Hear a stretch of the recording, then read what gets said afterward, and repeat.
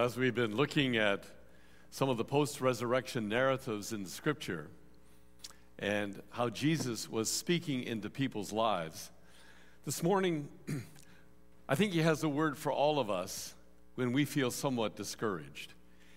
And there are lots of people who are really struggling with life on a day-to-day basis.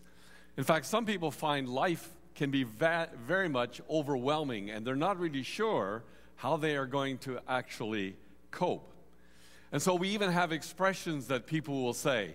Some people say, and if you know the answer, you can shout it out, I give up. Or, I'm at the end of my, or I'm going to throw in the. So those are all words implying, I just can't continue with what I'm actually doing. Life to me seems to be almost impossible. A number of years ago, there was a very famous British parliamentarian whose name was William Wilberforce. I'm sure if you've ever studied history, you know that his name is prominent in British history. Because Wilberforce, more than anything else, is remembered for his push to actually abolish slavery. It was not an easy thing for him to do, and he became extremely discouraged, and he was virtually at the point of giving up. To his great surprise, he received a letter one day from John Wesley. And as you know, Wesley is the founder of the Methodist Church. Wesley preached all over Great Britain, traveling hundreds and hundreds of thousands of miles on the back of a horse, proclaiming the good news of God's love. And John Wesley knew that Wilberforce had been trying to abolish slavery and was becoming very discouraged, so he sent him a note. And let me read to you part of the note. He said this, unless God has raised you up for this very thing, you will be worn out by the opposition of other people. But if God is for you, who can be against you? Are all of those stronger than God? And then these words, don't be weary in well-doing. Go on in the name of God and in the power of his might. Wilberforce got that letter from John Wesley, and it's interesting, 6 days later, John Wesley died. But those words in that letter encouraged him to such an extent that he continued on with his fight for the abolition of slavery for the next 45 years. And finally, in the year 1833, just 3 days before his own death, slavery was abolished in Great Britain. It was the encouragement of John Wesley and those words that he spoke that enabled Wilberforce to continue for 45 more years. It's kind of amazing, isn't it? How those words can keep you going. In the face of our discouragements, and I don't know what yours will be this morning or what you are facing in your own life, but I do know that we all need someone who will come alongside us to help us to learn to pick up the pieces and to be able to continue forward. Jesus did not promise to us that when you become a Christian, it's going to be a bed of roses. He did not say that life is suddenly going to become easy and everything will go well. We have just heard in this past week that after almost 65 years of hostility between the North and the South of Korea, there is the possibility of a unification. The leaders are getting together. They're wanting to put down their nuclear proliferation. And I know that the Korean church in South Korea is one of the strongest components of the Christian faith in the world today. And per capita, more missionaries around the world come from South Korea than from any other nation in the world. They have continued on in spite of all the challenges and discouragements of life. And so Jesus warned us. He said, in this world you will have opposition. Things will not necessarily go easy for you. But then he said this, but be of good cheer. There's hope. because I have overcome the world. So when I think about encouragement, it really is about trying to inspire others, to try to cheer them on, to spur them on, and not to be stuck where they are in a slough of despair. The word encouragement has the word cœur, which is the French word for heart, right at the center. And when we encourage somebody, it means we're putting our heart into it. I'm putting my energies into what I am going to be doing. Sometimes we say, do you love me with all your heart? Do you work with all of your heart and soul? It's very easy to discourage people. It's very easy to become disheartened. I'm thinking about Thomas Edison, who supposedly invented the light bulb, although it is questionable. But he had a myriad of ways that he was trying, and he reached about 999, and it failed again. And so what did he say? He said, well, I've discovered 999 ways that it doesn't work. And so what is going to be the next one? And eventually he discovered it. In the early church, from the lesson we read this morning from the book of Acts, we need to understand that life was difficult for the early Christians. And they began to meet together. Sometimes they met in small groups in homes. Later, when the persecution would become great, they met in catacombs or in cemeteries, places where the authorities would not find them. And for many of them, persecution was almost a way of life. Some were not allowed to work at prestigious jobs. Some were not permitted to own businesses. And in the early church, the majority of people came from the very low economic strata of that society, simply because they were followers of Jesus and the culture would not give them any leg up. Fear gripped the lives of some of these people. Some of them were really defeated and discouraged. Others said, let's just play it safe and not rock the boat. And so a letter began to circulate. We don't really know who the author was, although many would attribute it to the Apostle Paul. But this letter was given to encourage people who were experiencing persecution, and it's simply called the Letter to the Hebrews. In this book, you read many short exhortations or words of encouragement that are spoken to people. Here are just simply three from the reading this morning. The first one was, hold on to the hope you profess. Don't let go. Hang on to the truth that you know and the hope that is yours, in spite of what's happening to you. Another word of encouragement was, find ways to stimulate others to love and to good works. And a third one was, find ways to encourage each other. Because the author knew that people were going through a very difficult period of time. Now, when was this to happen? Hold on to the hope you profess. Stimulate others to love and good works. Encourage each other with what is going on in life. Well, part of that was to take place when they actually worshiped together, when they came together as a community of faith.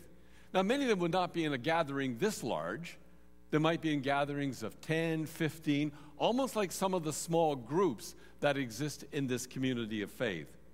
But you see, worship is more than just singing songs. It is more than just offering prayers. It is more than just reading the Scriptures and teaching the truth of Scripture.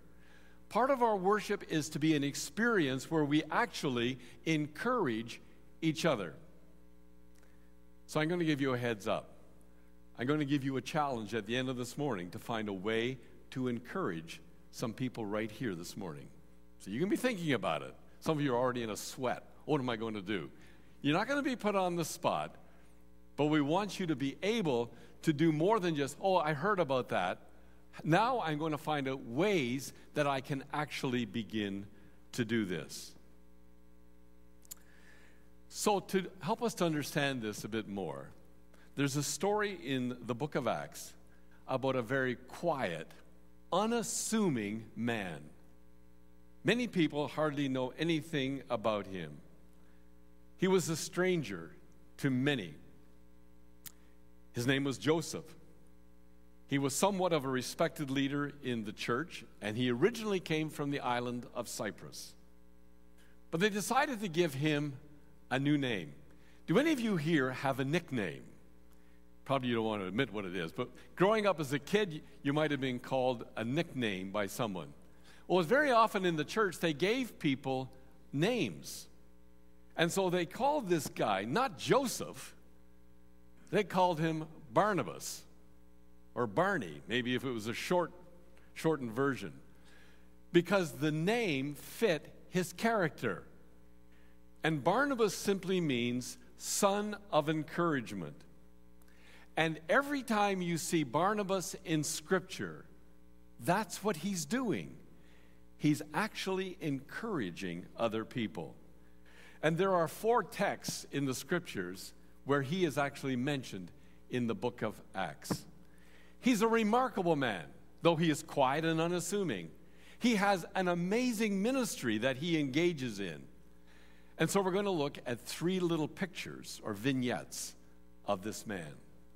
The first one we find in Acts chapter 4, and here it is. Joseph, called Barnabas, sold a field he owned, brought the money, and gave it to the apostles.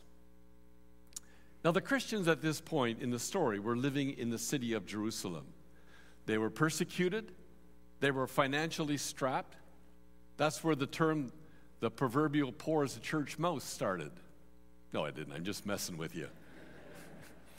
But you get the picture. They were as poor as church mice. A lot of people had all kinds of practical needs, and some of them were absolutely desperate. So what does the church do? They begin to pool their resources. It's kind of like what Ryan said in the children's story.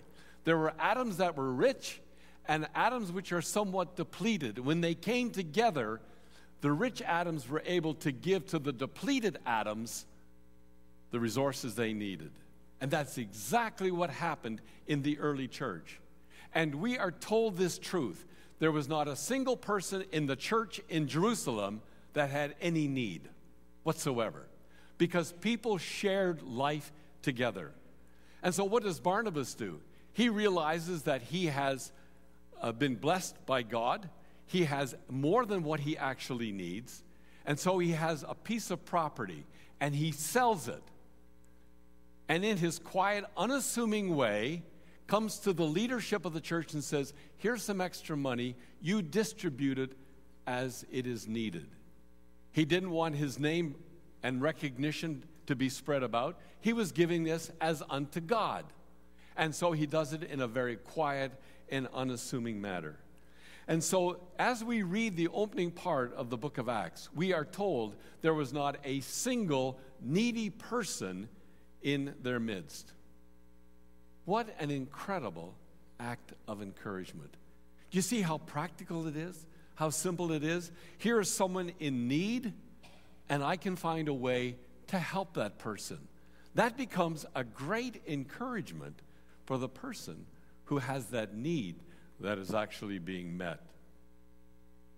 The second vignette happens a little later in the book of Acts, chapter 9.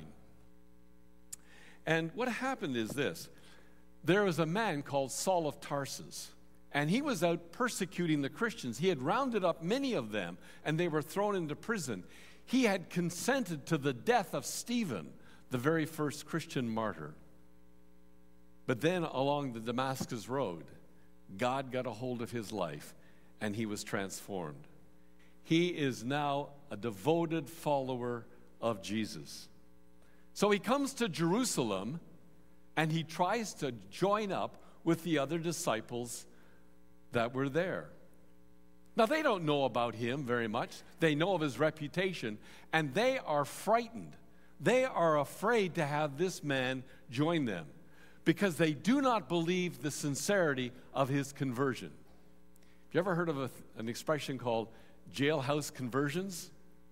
People suddenly are going to get right with God because maybe it will help them in front of their parole officer, and it might just be a religious sham. On the other hand, it could be genuine. But you don't really know. And that's exactly what the disciples were like in Jerusalem. They're not sure if he is truly a follower of Jesus or he's just finding a way to worm his way into their midst so that he can haul more of them off to prison. So what happens? Barnabas comes along, and he vouches for this Saul of Tarsus. The validity of his conversion, he convinces them of. And he says, we have actually heard him, and he is preaching and teaching. And all of this is true, and the disciples accept him. The church now continues to grow in spite of all the hardships that they are facing, the persecutions and the difficulties that they encounter. And so Barnabas goes to this city called Antioch. And Antioch is the very first city where the term Christian was ever used, which means literally Christ followers. But he goes there for a purpose, and his purpose is this. He wants to encourage these Christians in the city of Antioch to be true and faithful to God. Now, it's not just enough to give people a pep talk and say, you need to be true and you need to be faithful. He knew that they needed to be taught. They need to be grounded in their faith so that they can grow up in their relationship with God. But Barnabas knows that he can't do it on his own. He needs help. So who does he send for? He sends for this guy, Saul of Tarsus, the one he had vouched for in the city of Jerusalem. You see, Barnabas recognized the potential in Saul's life. Saul was schooled in the Old Testament. He was a brilliant orator. He was an intellectual giant. And he could be of such great value in helping these young Christians to grow in their faith. But Barnabas does not have a hint of jealousy.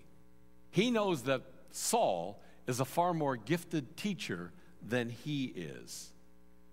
And even though Saul is a younger man than he is, he recognizes his gifting and his leadership role, and he commits him to the church.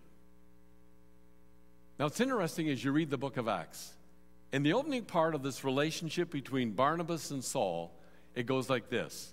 And Barnabas and Saul went and did thus and so. But later on, as Paul's giftedness is recognized, the order is reversed. It is now Saul and Barnabas. Saul is recognized as the true leader. I've never been asked to play in a symphony orchestra, and I never will be. But I kind of think the most difficult chair to have would be second chair. Most people would love to be first chair of the symphony. Not for Barnabas. He was so excited to see God's gifting of this leader that he put him in the most prominent place in the life of the church. Do you see how Barnabas was such an encourager to this Saul of Tarsus? When he could have been written off, he welcomed him into the community of faith. He vouched for him. He recognized his giftedness and his leadership, and he put him in a place of prominence. Paul was not looking for that, but he was greatly encouraged. And so, what does he say to the people? When you go there, he encouraged people to be true to the Lord with all their heart. The last vignette happens in Acts chapter 15. A group of people, and this happens over and over again in the early church, get a little sidetracked. And they start to teach things that are actually false. The thing that they started to teach was this: unless you follow certain religious rituals, you cannot become a follower of Jesus. These were Jewish people who had converted, and they said, you must go through the Jewish ritual of circumcision, which was the sign of the covenant, and then you can become a follower of Jesus. This was leaving out all the Gentiles, the non-Jewish folks. And so Paul, his name is now changed to Paul from Saul, joins with Barnabas, and they meet with these people who are teaching that it is by an act of works that you are actually brought into a relationship with God, and they dispute that teaching. But it wasn't enough. So they go to the city of Jerusalem, and they confer with the other disciples and apostles and elders who were there. The issue is resolved, that we are justified before God through our faith in Jesus and in Him alone. There is nothing that we can do to earn this relationship with God. So they go back and they teach this to the people. But after a period of time, you wonder, has the teaching actually stuck? Or was it just something that passed through the airwaves? So Paul and Barnabas decide to go back and to explore how these young Christians are doing in the face of false teaching. And Barnabas says to Paul, why don't we take this young man whose name is John Mark, and he can come with us. Now, John Mark was a very young man, maybe 20, 21 years of age. Paul said, I don't want that kid along. I am not impressed with him at all, because I took him with me on my very first missionary journey, and he quit. He quit. He deserted us. He can't hang in when the going gets tough. Barnabas said, Paul, I don't quite agree with you. I really want John Mark to come with me. He said, I'll tell you what, I'll take John Mark with me. And Paul said, okay, I'm going to take Silas with me. If you read just beyond that a little bit, you discover that when Paul and Silas went, they got put into prison. That's when the walls all fell down. John Mark and Barnabas have an amazing ministry together. And it paid off. It paid off. When later, Paul is writing to Timothy, in the second letter, in the 4th chapter, he makes this little phrase in verse 11. And he says, I'm here all by myself except for Luke. And when you come again, could you bring John Mark with you? He has become a great help to me. See, Paul was willing to write him off. Barnabas wanted to encourage this young man and to give him a second chance. And it paid off.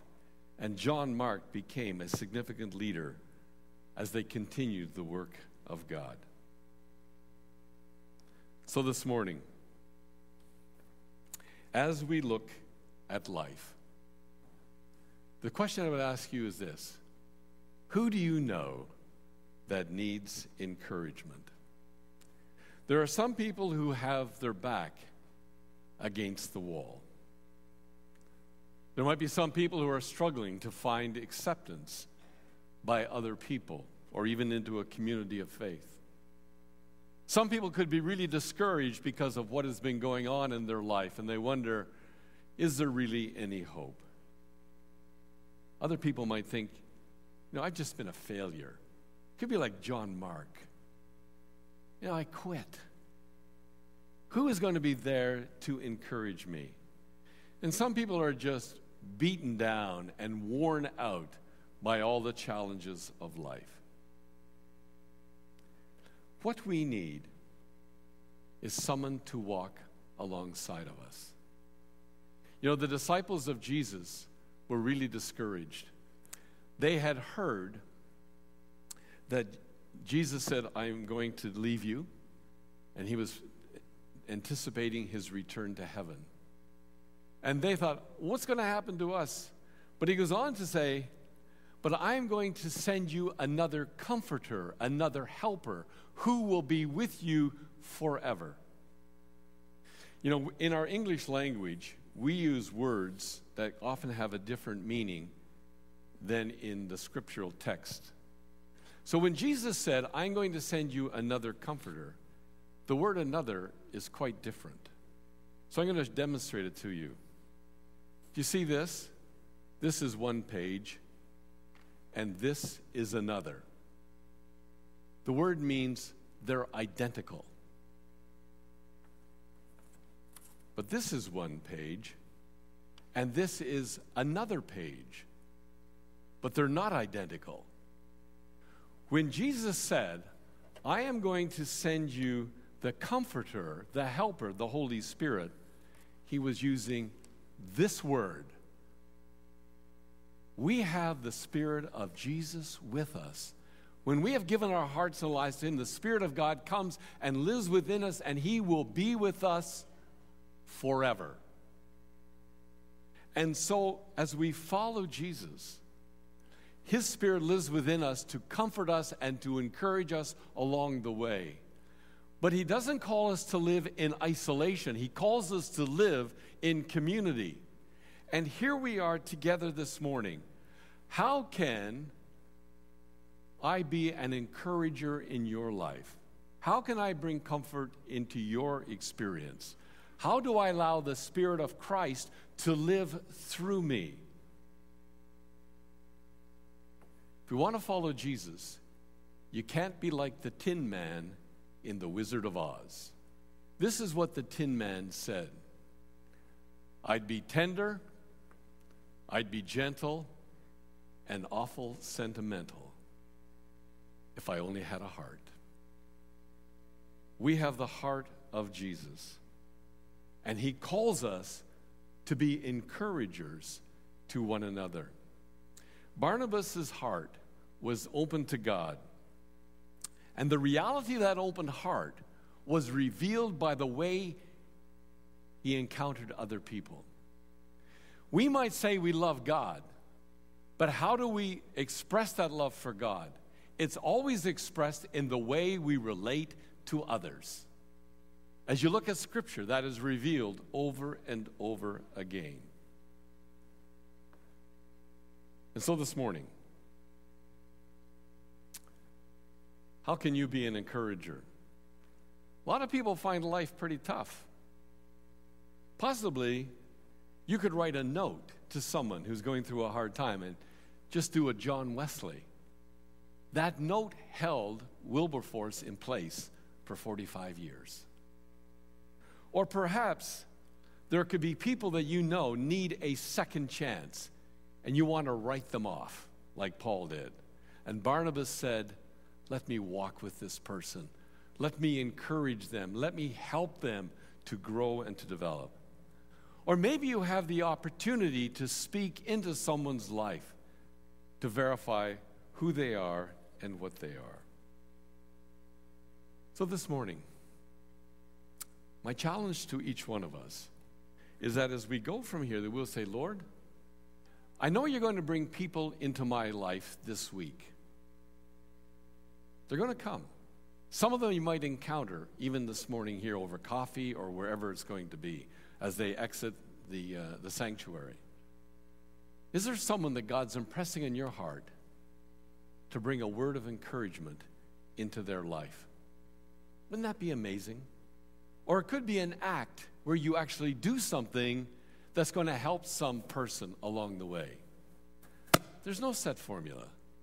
Let God open your mind and your heart to the opportunities that are coming your way. Because as you do that, you are revealing the love of Jesus as he encourages us day by day. Let's pray together.